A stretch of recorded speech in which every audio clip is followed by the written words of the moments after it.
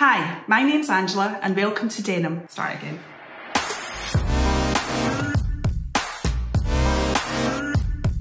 In this video, I'm going to share with you our 4 top tips for attracting talent in 2022. First up, candidates are customers. The average adult makes around 35,000 decisions a day, fueled by our always-on lifestyles. And where to work is a bigger decision than most. L'Oreal, EA Games and Netflix consistently top employer brand lists for their clear talent attraction strategies. And that includes more than just perks. Development, pay equity, employee resource groups and flexibility all feature on candidate wish lists, as well as being top of the agenda for top employers. Number 2, be visible but for the right reasons. When a new product is launched, a significant marketing budget is spent on bringing it to the attention of those most likely to buy. We need to convince to convert, and that means communicating what you do and how you are better than the competition to attract your target audience. Start by communicating your employer value proposition to your targeted candidate community via social channels and a dedicated career website.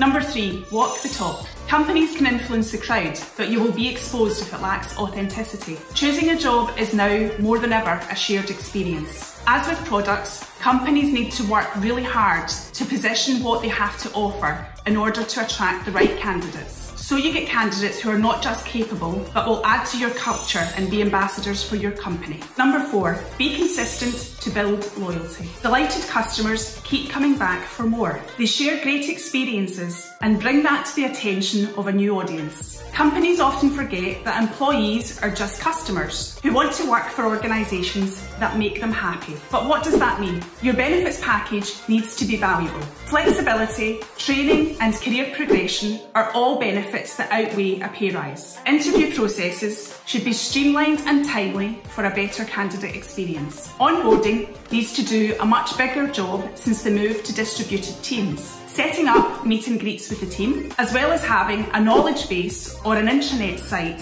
which will help alleviate a lot of the pain points. And your career structure should factor in aspirations and career progression, as well as work-life balance. Get it right and you'll always be able to attract and retain the best talent. We hope this helps. Please subscribe to Denholm for weekly hints and tips. Thank you for your time.